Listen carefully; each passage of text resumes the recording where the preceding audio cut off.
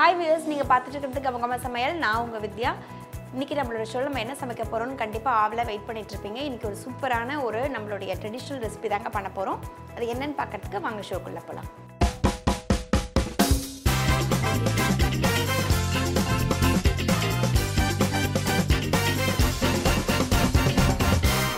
இன்னைக்கு நம்மளோட ஷோல என்ன பார்க்க போறோம்னு பாத்தீங்கன்னா நம்மளோட ட்ரெடிஷனல் ரெசிபியான கல்யாண பச்சடி தான் பண்ண போறோம். இந்த கல்யாண பச்சடி சவுத் இந்தியன் விருந்துல வந்து பாத்தீங்கன்னா கண்டிப்பா இருக்கும்னு சொல்லலாம். அந்த மாதிரியான ஒரு டேஸ்டியான நம்ம வந்து சாப்பிடும்போது இது என்னதுன்னு நம்ம வந்து அந்த சர்வ் பண்றவங்க கிட்ட கேட்போம். அந்த அளவுக்கு ஒரு எம்மையா டேஸ்டியா இருக்கக்கூடிய ஒரு பச்சடி தான் இது. இந்த பச்சடி பண்றதுக்கு தேவையான இன்கிரிடியன்ட்ஸ் என்னென்னு பார்த்துடலாம். பீட்ரூட், தக்காளி, நெய், முந்திரி, சக்கரை, ஏலக்காய் பொடி இவ்வளோதான் தேவையான இன்கிரிடியன்ட்ஸ். ரொம்ப சிம்பிள், ரொம்ப டேஸ்டியாக நீங்கள் பார்த்துருப்பீங்க. கலர்ஃபுல்லாக ஒரு பச்சடி நமக்கு வந்து சர்வ் பண்ணுவாங்க. நம்ம ஸ்டார்ட் பண்ணிடலாம். அதுக்கப்புறம் நல்ல வேரியேஷன்லாம் சொல்கிறேன் உங்களுக்கு.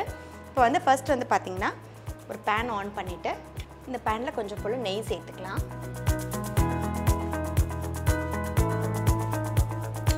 இந்த நெய் வந்து பார்த்திங்கன்னா மெல்ட் ஆகட்டும். அதுக்குள்ளே இந்த பீட்ரூட் வந்து பார்த்திங்கன்னா நம்ம வந்து தோல் எடுத்து கிரேட் பண்ணிடலாம். இப்போ இந்த பீட்ரூட்டை கட் பண்ணி நம்ம வந்து தோல் எடுத்து இது வந்து பார்த்திங்கன்னா நம்ம வந்து திருகிக்க போகிறோம். நான் சொன்ன மாதிரி இந்த பச்சடி வந்து பார்த்திங்கன்னா நிறைய சவுத் இண்டியன் பிராமின் வெட்டிங்ஸில் அப்படி இல்லைன்னா இப்போல்லாம் வெஜிடேரியன் விருந்துன்னு போனாலே நமக்கு வந்து இந்த பச்சடி வந்து சர்வ் பண்ணுறாங்க. ரொம்ப ரொம்ப எம்மியாக இருக்கும். நீங்கள் வந்து பார்த்துருப்பீங்க கண்டிப்பாக. நமக்கு வந்து பீட்ரூட் கலரில் இல்லை தக்காளி கலரில் இருக்கும். இந்த பச்சடி ரொம்ப டேஸ்டியாகவும் இருக்கும். இந்த பச்சடி வந்து 2-3 வகையாக பண்ணலாம். ஒன்று வந்து பார்த்திங்கன்னா வெறும் தக்காளியை வச்சும் இந்த பச்சடி பண்ணலாம். இல்லை நீங்கள் வந்து டேஸ்ட்டுக்கு இல்லை கலருக்காக நீங்கள் பீட்ரூட் ஆட் பண்ணியும் இந்த பச்சடியை பண்ணலாம். தக்காளி சேர்க்காமல் பீட்ரூட் மட்டுமும் சேர்த்து இந்த பச்சடி பண்ணலாம். இன்றைக்கி வந்து நம்ம பார்த்திங்கன்னா நம்ம வந்து பீட்ரூட்டையும் தக்காளியும் சேர்த்து வந்து இந்த பச்சடியை பண்ண போகிறோம். இப்போ நெய் பார்த்திங்கன்னா காஞ்சிருச்சு. இந்த நெய்யில் நம்ம வந்து முந்திரி சேர்த்துக்கலாம். இந்த முந்திரி ஓரளவுக்கு பொன்னிறமாக ஆகிறதுக்குள்ள நம்ம வந்து இந்த பீட்ரூட்டை நம்ம வந்து திருகி வச்சுக்க போகிறோம்.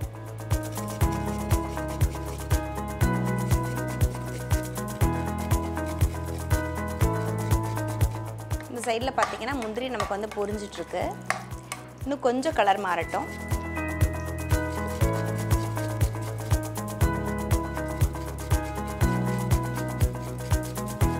இப்போ முந்திரி பார்த்திங்கன்னா நல்லா கலர் மாறிடுச்சு. இது ஒரு கிண்ணத்தில் நம்ம இப்போ எடுத்துக்கலாம்.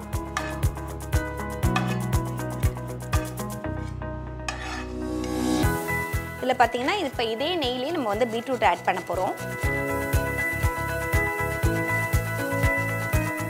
இப்போ நம்ம திருகின பீட்ரூட்டை வந்து இந்த நெய்யில் சேர்த்துக்கலாம்.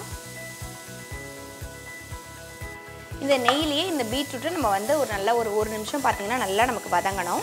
நல்லா ஹை ஃப்ளேமில் வச்சு நம்ம வதக்கிக்கலாம்.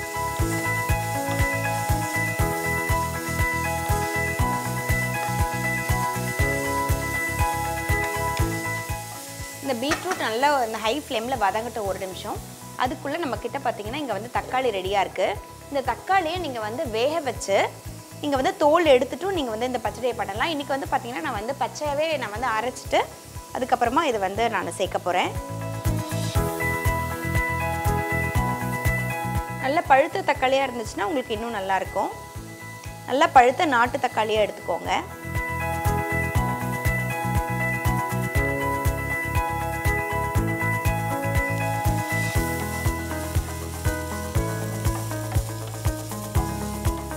இப்போ பீட்ரூட் பார்த்திங்கன்னா ஓரளவுக்கு நல்லாவே வதங்கிடுச்சு. இப்போ ஆஃப் பண்ணி நம்ம இதை வந்து ஆற வச்சிடலாம். ஒரு 2 நிமிஷம் இது வந்து நல்லா ஆறணும். ஆறினதுக்கப்புறம் இது வந்து மிக்சியில் சேர்த்து நம்ம அரைக்க போகிறோம். இப்போ இது ஆறத்துக்குள்ளே நம்ம ஒரு மிக்ஸி எடுத்துகிட்டு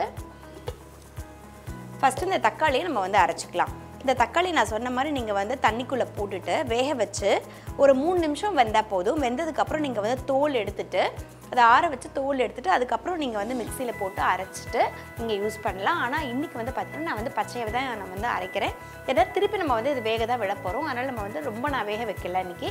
நீங்கள் வந்து அந்த ஆப்ஷன் பண்ணாலும் நல்லா தான் இருக்கும்.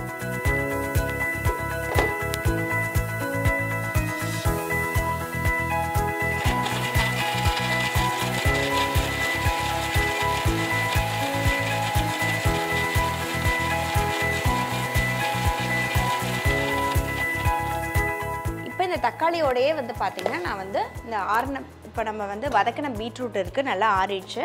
அதையும் ஆட் பண்ணிக்கலாம்.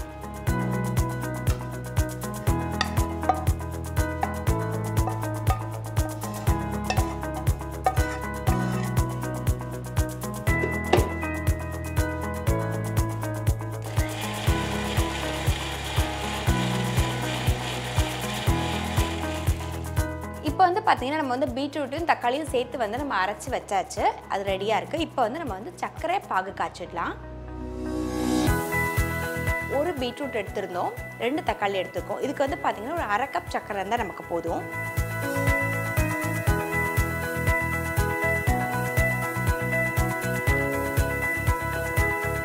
இந்த 1/2 கப் சர்க்கரைக்கு ஜஸ்ட் நனையிற அளவுக்கு தண்ணி சேர்த்துக்கலாம். இப்போ இந்த சர்க்கரை வந்து பார்த்தீங்கன்னா நல்லா கரைஞ்சி நமக்கு வந்து ஒரு கொதிக்கிற ஸ்டேஜுக்கு வரணும். இப்போ அதுக்குள்ளே நான் வந்து இன்னொரு பச்சடி சொல்கிறேன். நமக்கு வந்து இன்னொரு பச்சடி கல்யாணங்களை சர்வ் பண்ணுவாங்க, பார்த்துருப்பீங்க. அது வந்து நமக்கு ஃப்ரூட்ஸ் எல்லாம் சேர்த்துருக்கும்.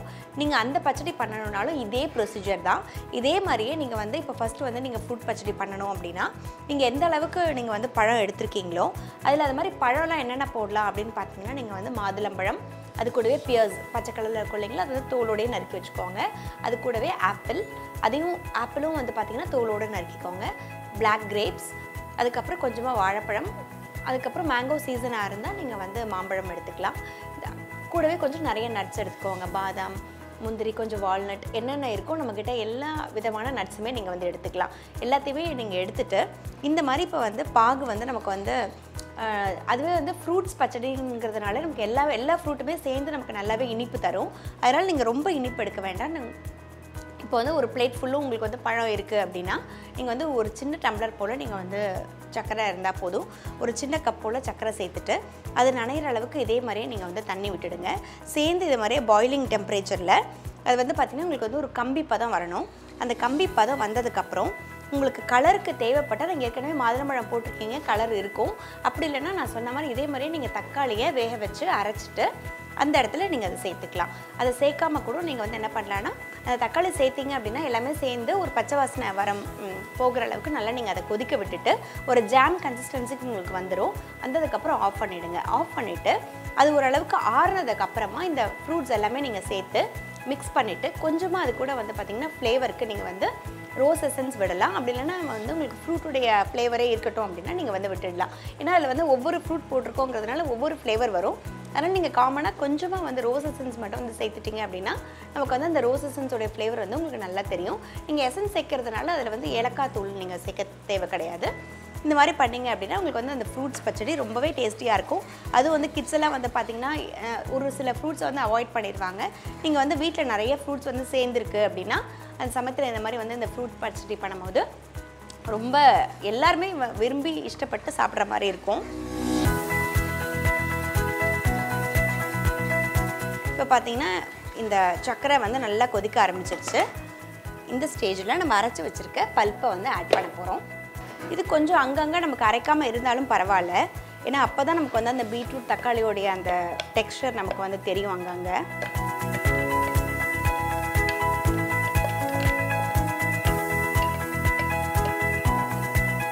இது நல்லா வந்து பார்த்திங்கன்னா நல்லா கொதித்து நமக்கு வந்து ஒரு ஜாம் கன்சிஸ்டன்சிக்கு வரும்.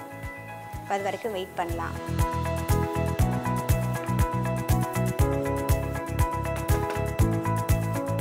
இப்போ நம்மளுடைய பீட்ரூட் தக்காளி பச்சடி ரெடி ஆகிடுச்சு. இங்கே பாருங்கள் நல்லா இந்த வாட்டர்லாம் நல்லா நமக்கு வந்து எவாப்ரேட் ஆகிட்டு நல்லா ஒரு திக் கன்சிஸ்டன்சிக்கு வந்துருச்சு, பச்சடி கன்சிஸ்டன்சிக்கு. இந்த ஸ்டேஜில் நம்ம கொஞ்சமாக அதில் வந்து முந்திரி பருப்பு வச்சுருக்கோம் இல்லைங்களா, அதை சேர்த்துக்கலாம்.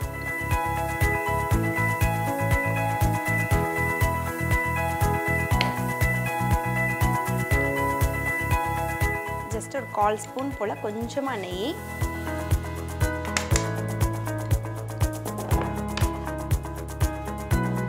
ஃப்ளேவருக்காக ஒரு பிஞ்ச் ஏலக்காய்,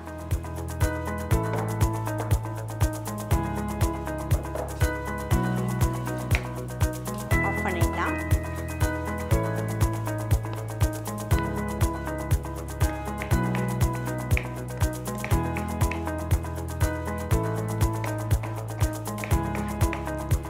பீட்ரூட்டும் தக்காளியும் சேர்த்து பண்ணியிருக்கேன். இந்த பச்சடி ரெடி ஆகிடுச்சு. இது வந்து பார்த்திங்கன்னா இந்த தயிர் சாதத்தோட சூப்பராக கம்பைன் ஆகும். கண்டிப்பாக ட்ரை பண்ணி பாருங்கள். ரொம்ப ரொம்ப ஒரு டேஸ்டியான ரெசிபி.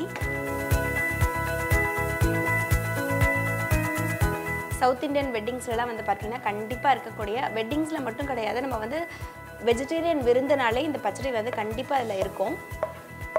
நம்ம நம்ம என்னதான் நிறைய கான்டினென்டல் நிறைய டிஃப்ரெண்ட் குசைன்ஸ் நம்ம வந்து ட்ரை பண்ணாலும் இந்த மாதிரி நம்மளுடைய ட்ரெடிஷ்னல் குக்கிங்கும் வந்து பார்த்திங்கன்னா ரொம்பவே டேஸ்டியாக இருக்கும். இந்த பச்சடிலாம் வந்து பார்த்திங்கன்னா இப்போ நிறைய பேருக்கு தெரியறதே கிடையாது. ப்ளஸ் நிறைய பேருக்கு இது வந்து இது பார்த்துருந்தாலும் எப்படி பண்ணணுன்றது தெரிஞ்சிருக்காது. அதனால் கண்டிப்பாக இந்த ஷோவை பார்த்துட்டு ட்ரை பண்ணுங்கள். இப்போ நம்மளுடைய கல்யாண பச்சடி ரெடி ஆகிடுச்சு. கண்டிப்பாக ட்ரை பண்ணி பாருங்கள். ஒரு எம்மியான ரெசிபி. இதே மாதிரி ஒரு சூப்பரான ரெசிபியோட நெக்ஸ்ட் செக்மெண்ட்டில் மீட் பண்ணலாம்.